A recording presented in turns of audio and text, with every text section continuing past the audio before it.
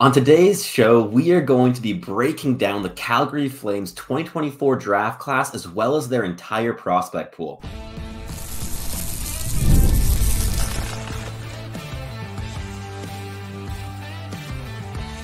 You are Locked On NHL Prospects, part of the Locked On Podcast Network. Your team every day.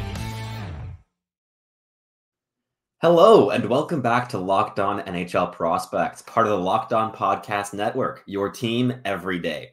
My name is Sebastian High, the Director of European Scouting over at Dobber Prospects, typically joined by Hattie Kalakesh, and I'm very glad that you tuned in today for this show as we're going to be breaking down a very interesting prospect pool as well as a cool draft class from this past season with the Calgary Flames. But before we jump straight into the episode today, today's show is brought to you by Game Time. Download the Game Time app, create an account, and use code LOCKEDONNHL for $20 off your first purchase. So the Calgary Flames are a pretty fun organization to be kind of tracking at the moment because they're in a bit of a weird in-between between having been wanting to contend very recently and against the will of the team, really, being forced into a bit of a retool or rebuild. And they've been adding some really intriguing players into their pipeline as a result of that in recent seasons. But in the 2024 draft specifically, the Calgary Flames got an absolute home run swing at 9th overall. And before we jump right into that first round selection and the overall breakdown of the 2024 draft class, just to let you know, basically the structure of the episode is always to break down the draft class in the first segment, the overall prospect pool in the second, before moving on in the third segment to look ahead at the season in front of us, the 2024-25 season, along with any expectations and projections, especially for the younger players in this organization. And this is the 9th episode of this series. We're following the draft order. We'll be breaking down every single team in the NHL. Yeah, this is a big part of our summer show, is to look at every single team and offer our analyses. But let's start things off here at number 9th overall, because the Calgary Flames landed a tremendous player in Zayne Parekh. This is a player that is a high value selection at 9th overall. The upside is stratospheric. This guy could end up being a Quinn Hughes level of offensive talent from the blue line. There is a point a game upside with this player, and he's a defenseman. He was a tremendous offensive piece this season in the OHL for the Saginaw Spirit. He's 6 foot, 185 pounds. He's a right shot. And he scored 99 points, including 33 goals, or 96 points and 33 goals in 66 games with the Saginaw Spirit this past season on the road to a Memorial Cup victory. And he was their premier blue liner in terms of creating anything off the rush or in the offensive zone. And overall, just an offensive dynamo. He's tremendously skilled and highly intelligent. The way he creates offense at the junior level is almost entirely translatable to the NHL level as well. He's very intelligent with how he's able to leverage his tools to create space and time for himself. And he doesn't rely on those junior style habits in terms of generating perimeter scoring chances or overall like over relying on his skill to do the heavy lifting for him. His brain ticks at the exact same speed as his actual physical tools do. He's a really good skater. He's a fantastic puck handler, has a wicked shot, which is only going to get better as he's able to add a weight to his frame. And he's a fantastic playmaker as well. The offensive tools are off the charts with this player, and I think the Calgary Flames have their next top blue liner for the next decade and a half with this selection. Parekh is going to need a little bit of time to develop, so don't expect him to be an impactful NHLer out of the gate in year 1, but he likely will be an NHLer by year 2 or year 3, and when he does make that leap, he will immediately be a high-end first power play quarterback. I think if he stepped into the NHL today, even strength might be a little bit of an issue, but the power play creation would already be among the better ones, among all PP ones in the league for a blue line quarterback. This is a player that Calgary Flames fans are going to love watching for the next years ahead. And he brings so much skill and dynamism and excitement to the equation that you can't really ask for too much more from a blue liner. With their second first-round pick, the Calgary Flames selected a player that at least I hadn't been expecting to go in the first round, and that's Matvei Grudin from the Muskegon Lumberjacks. This is a skilled winger who's had some consistency issues over the past year. He's a Russian winger who's playing the USHL, committed to the University of Michigan in the NCAA, but he's retracting that in order to go the OHL route, which was his first choice all along, and they're finally allowing Russian players back into the league in the CHL. This is a player who I've been a bit skeptical about in terms of the NHL projection, mainly due to inconsistency in his ability to leverage his skill to create advantages offensively, as well as its consistency in having a high motor. There are some games where he has a decent level of defensive engagement. He's trying hard, but there's other games where it's like a controller disconnects and there's no engagement off puck whatsoever, which is rather concerning for me personally. I don't think I had him ranked inside my top 75 as a result of that, but clearly the Flames see a very skilled player here, and the flashes of upside are really enticing, I can add, but not a player I would have selected in this slot. That said, if you swap that selection with the next one on the board, I wouldn't mind it whatsoever, because in the second round, they went for another very high-value swing with Andrew Basha at 41st overall, a super high-energy, high-motor player with a lot of skill on the puck as well, and is a very good playmaker. He was playing in Medicine Hat alongside Caden Lindstrom this past season, and when Lindstrom went down to injury, it was down to Basha and Gavin McKenna to do the heavy lifting offensively, and Basha came into a zone of his own from that point onwards, and he's a player that has a really strong fallback game as a high-end checking winger with that high-end intensity. He's so speedy, he's a great skater, and very engaged defensively as well. But that skill on puck can also get him inside an NHL top 6 if he hits his upside, in my opinion. So he would have been a great value pick at 28th. So getting him at 41st is fantastic.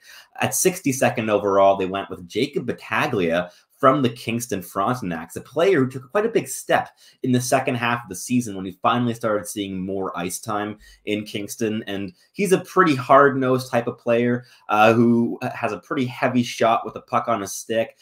He was just getting better as the year was going on in Kingston. And I know a friend of mine, Pete Harling, who goes to a lot of Kingston Frontenacs games, was a really big fan of this player. And he scored 31 goals and 65 points through 67 games this season. He's a pretty good one-touch, quick possession type of player who keeps the play rolling, quite effective on the cycle as well. I think in the late second round, that's a decent value selection, but I actually like their next pick, also out of the OHL, even more, and that is Henry Muse at 74th overall from the Ottawa 67s.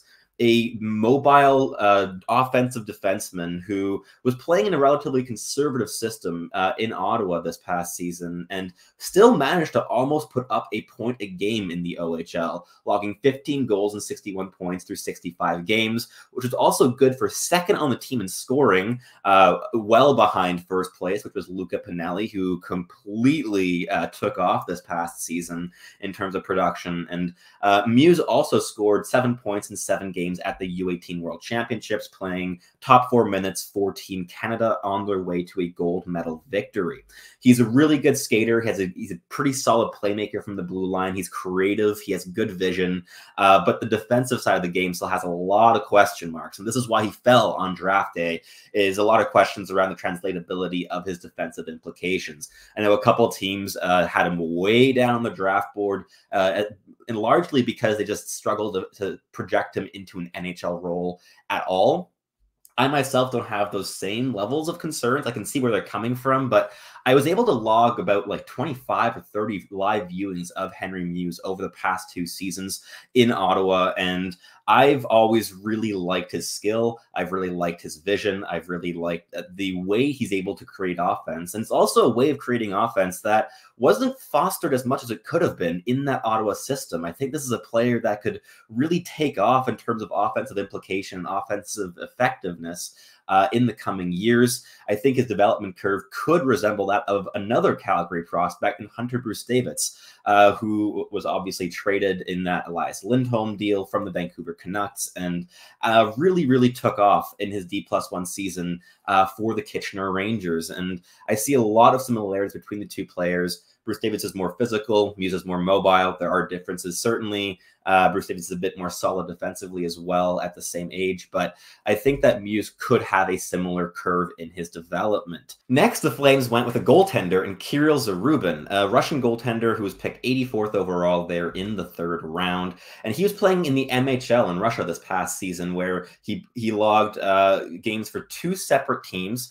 Mainly for AKM Tula, where he played 29 regular season games with a .944 save percentage. And then in 5 playoff games, he one-upped himself with a .945 save percentage. So really fantastic results at the MHL level. He's big. He's 6'4", 179 pounds. So has a frame to grow into.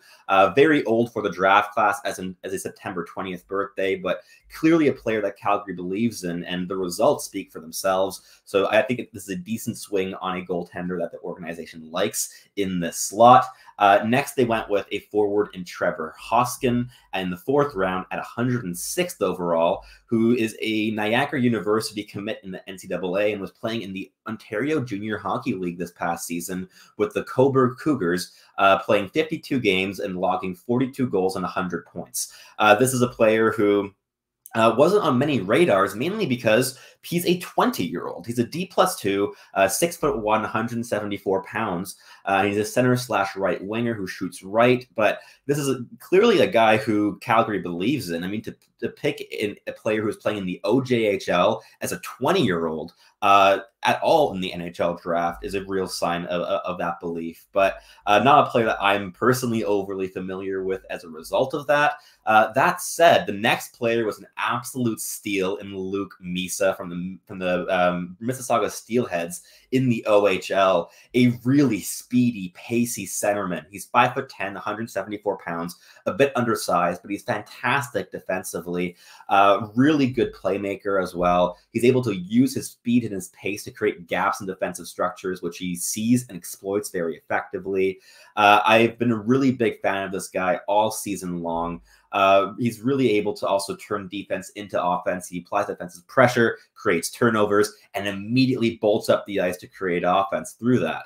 In 66 games this season, he scored 26 goals and 81 points, which was a really good production for a not-so-amazing Mississauga team this year. And he was often their biggest offensive driver in the viewings that I logged, and a player that I think deserved to have gone on the brink of the 1st or 2nd round. I think this was a top 40, top 50 talent in this draft class. So to land him in the 5th round at 150th overall is just fantastic business for the Calgary Flames. At 170th, they went with Hunter Lang, a forward who was playing with the Prince George Cougars this past season, a dominant team. He was playing a depth role, and he logged 25 points through 66 games as a 6'6", 205-pound right shot centerman. Clearly a massive frame that he's still growing into, and a player that was not getting many minutes this past season due to how stacked that lineup is. Calgary is hoping that this is a player who was a bit of a hidden gem as a result of that lack of playing time. But the final pick of the draft for Calgary in the 6th round was Eric Jameson from the WHL, a 6'3", 203-pound left shot defenseman who's a real shutdown presence. He's really physical. He likes to just smother play into the boards. He seeks out contact in all 3 zones. He likes to initiate that contact early. He was also able to score 10 goals and 32 points in 66 games this season. And while, yes, he is a D+1 player who just turned 19 a couple days ago, clearly a player who is developing on a pretty steep trajectory. He was able to progress significantly this past season after playing 65 games in his draft year with Everett in the WHL, where he logged 13 points, and a massive frame for a shutdown defenseman. And taking late round swings on defensemen is always a really strategic way to do it. Defensemen take longer to develop. There's always a chance of getting a hidden gem in the late rounds when you're dipping into that defensive pool. So As a whole, this is a fantastic draft class. I think Calgary hit it out of the park, especially with their first selection in Zayne Parekh. This gets an A grade in my book. A really, really, really strong showing for the Calgary Flames, getting fantastic value in most of their draft slots. The only thing that could have really pushed them up into the A+ category, in my mind, would have been some more value with their second first-round pick. I have a lot of questions around Matvei Grudin, but we'll see how he progresses in the OHL with his D+1 development, and he's clearly going to get a lot of attention and development from the Calgary scouting and development staff, with them having invested a first-round pick in acquiring him. But that wraps up this first segment. In the next one, we're going to be breaking down the overall prospect pool, including players that have been drafted in past years. But before that, a quick word from our sponsors over at eBay Motors. Passion, drive, and patience. What brings home the winning trophy is also what keeps your ride or die alive. With eBay Motors, you can get everything that you need to maintain your vehicle and level it up to peak performance. From LED headlights to roof racks to exhaust kits and far more, whether you're into speed, power, or style, eBay Motors has got you covered. With over 122 million parts for your #1 ride or die, you're always going to find exactly what it is that you're looking for with eBay Motors. And with eBay Guaranteed Fit, which is available to US customers only, your part is guaranteed to fit your ride every time or your money back. Because with eBay Motors, you're burning rubber, not cash. With all the parts you need at the prices you want, it's easy to turn your car to the MVP and bring home that win. Keep your ride or die alive at ebaymotors.com. Eligible items only. Exclusions apply. Alrighty, let's keep this going in the second segment here, because there's a lot of fun prospects to look into in this pool in Calgary. A couple of them were added in just the 2023 draft class, obviously the 2024 class as well, and also some are a bit older, whether they were drafted in 2021, 2022.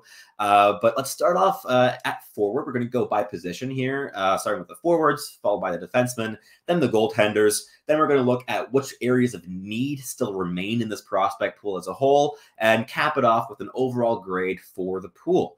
Starting off at forward, let's kick it off with Samuel Honzek, who was the 13th overall pick in last year's draft in 2023.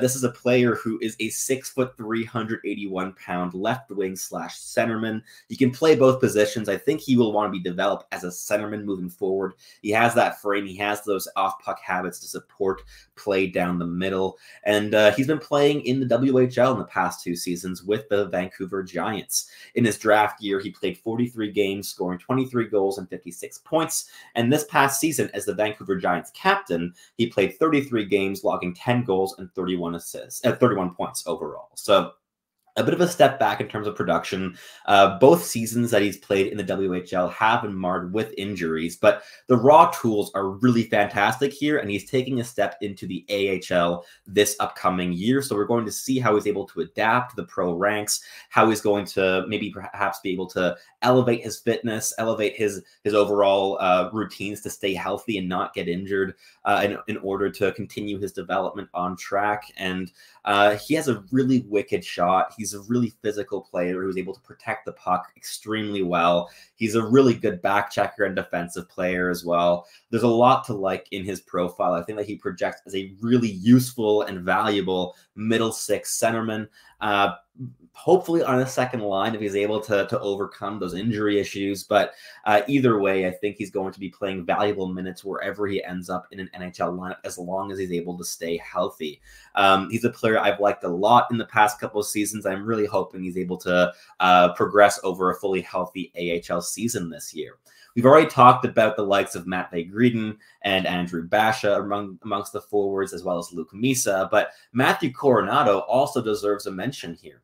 He's a player who took his leap to the NHL this past season, playing 34 games in the NHL, logging 3 goals and 9 points, as well as 41 games in the AHL, where he scored 15 goals and 42 points. He's turning 22 in November, so he's a player who is currently tracking to be an NHLer in the next year or two in terms of being a full-time top 9 contributor. He's a really fun player. He's 5'10", 194 pounds. He's a right shot winger, and he's a really, really high motor guy, as Calgary Flames fans will have learned with his introduction to the NHL lineup this past season. So while he was unable to really make the offensive leap to the NHL as smoothly as he may have liked to, he's still a player with a lot of high-end tools, whether it be the goal scoring or the offensive intensity, the board battle ability, and so on and so forth.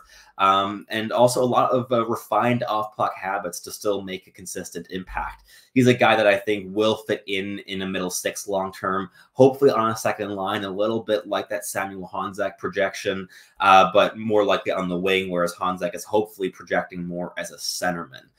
Beyond that, at forward, we still have guys like Jacob Pelletier, who is continuing his development in the AHL. After a fantastic season in his debut AHL year in 21-22, where he went almost a point a game as an AHL rookie, he's sort of struggled a little bit more with his development in recent years. He went again over a point a game the year after, but it was a season split between the AHL and NHL, where he scored 37 points in his 35 AHL games. And this past season, he only got into about like 25 or 30 games at the professional level with a lot of injury issues, and he played 13 games in the NHL, logging 3 points, as well as 18 games in the AHL, logging 12 points. The key for his development is going to be consistent minutes. He needs to play. If he's getting injured like this, his development's going to stagnate. But I really think he's ready for that leap to the NHL. He's really skilled offensively. He has a high motor. He's 23 years old now. He's ready to take that next step. He was a 2019 first-round selection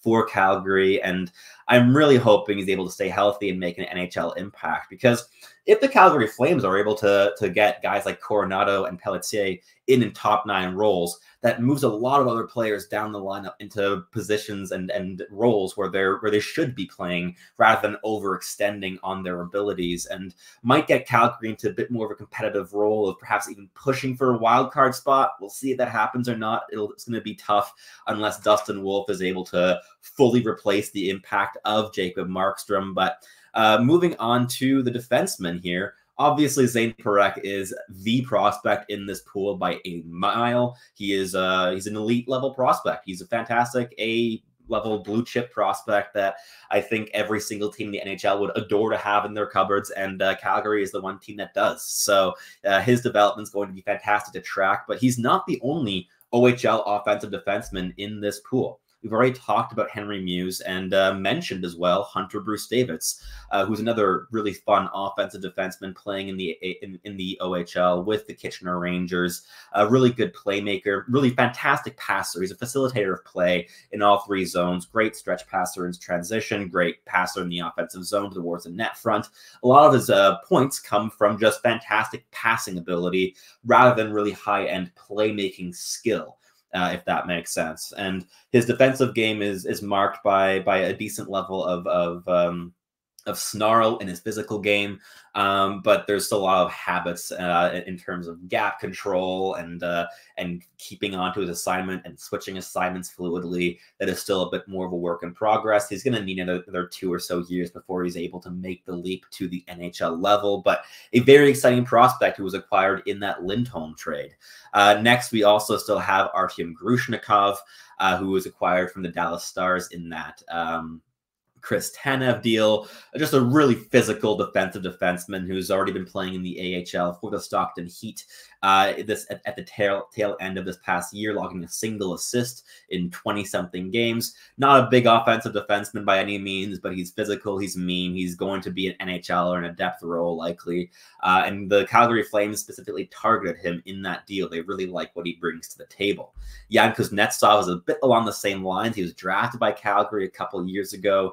another really physical, snarly Russian defenseman who's been playing some decent minutes in the AHL, not putting up many points, but really being able to showcase the level of physicality and defensive grit that he brings to the equation. Jérémy Poirier and Etienne Morin are two Quebecois offensive defensemen. Poirier is now developing in the AHL, already having graduated from the Q, and a really good playmaker, fantastic skill, really great offensive vision. So a lot of question marks around the defensive capabilities. If you were able to like combine him with a guy like Grushnikov or Kuznetsov, you would get a fantastic prospect. But both of these players, like individually, they just have lackings that the other has the opposite lackings, right? Etienne Morin is a really intelligent defenseman, but the skating's a question mark. The overall projectability of the offense is a question mark. And the defensive habits are also still a question mark. He was a bit of a swing on production and hoping that the tools and the habits are able to catch up to that ability to produce offense. But in his D+1 development, he wasn't quite able to make that leap just yet. But moving on to the goaltenders, there's a couple interesting names here, namely Dustin Wolf. He is the guy in net for the Calgary Flames, especially now having dealt away Jacob Markstrom. He's going to be the 1A or 1B this season, along with Dan Vladash. And I'm very curious to see what kind of step he's able to take. This is an undersized goaltender who's incredibly intelligent and moves really, really well. He's athletic, he's intelligent, he's controlled, he's composed. Also has a tendency to make some fantastic saves going post to post. The desperation ability to stop a play on the doorstep is a really enticing part of his toolkit as well. And he's a player that I would love to see play 50+ games in the NHL this season. He's been chugging along his development. He's been dominating the AHL, and he's been playing some NHL games and was slowly coming into his own towards the tail end of last year. But you also have two other Russian goaltenders in the system that are really interesting. We've already talked about Kirill Zarubin, but there's also Yegor Yegorov in this system. There's some really toolsy, big Russian goaltenders who move well, are very athletic as well, who are just really big swings on overall tools as goaltenders, and just let them develop, let them marinate, let them learn and refine and polish their games with time. But that wraps up our positional breakdown of the prospect pool. In terms of areas of need, I think left shot defense is one area that is quite clearly still a bit weaker. Yes, you have some physical or some offensive defensemen in the system that play that left shot defense position, but I don't think any of them project as an impactful top pairing piece. Getting a two-way piece on that left-hand side, especially as a complement to Zayne Parekh, I think should be one of the prospect things to focus on in the next couple drafts. Of course, they have a couple players already in the NHL. I mean, Mackenzie Weegar comes to mind there, but getting a new influx of talent in that position on defense will be important. Getting a high-end dynamic offensive forward, maybe on the wing, would be great, and getting a clear #1 center prospect as well. So there are some clear holes in the overall prospect pool, namely around the top end of the pool and the elite projected players, but I'd still give this pool overall a B+ or an A- grade. It is a really strong pool, especially having mainly been collected over the last 2 and 3 drafts. Yeah, I think the Calgary Flames have a lot of really interesting, talented players coming into the NHL in the coming seasons. And we're going to wrap up this episode in the next segment, looking ahead at the 2024-25 season. But first, a quick word from our sponsors. If you want last-minute tickets, Game Time is the place to be. With Game Time, you can get awesome last-minute deals where you can save up to 60% on whatever event you are interested in attending, whether it's a sporting event, whether it's a concert, a comedy show, whatever it is that you are interested in, Game Time has you covered. Game Time also offers awesome zone deals where you pick the zone or the section and Game Time selects the seat for you for added potential savings, especially if you have a really tight schedule and something opens up for you last minute where you have some time to go out and do something fun, to treat yourself to an event. Game Time is exactly what you need. Game Time also gives you a lowest price guarantee. If you find a better price than what is listed on Game Time, just have to show that receipt to Game Time and you will get 110% of the difference in order to go with Game Time to your event. Take the guesswork out of buying MLB tickets with Game Time. Download the Game Time app, create an account, and use code LOCKEDONNHL for $20 off your first purchase. Terms apply, but again, use code LOCKEDONNHL for $20 off. Download Game Time today. Last-minute tickets, lowest price, guaranteed.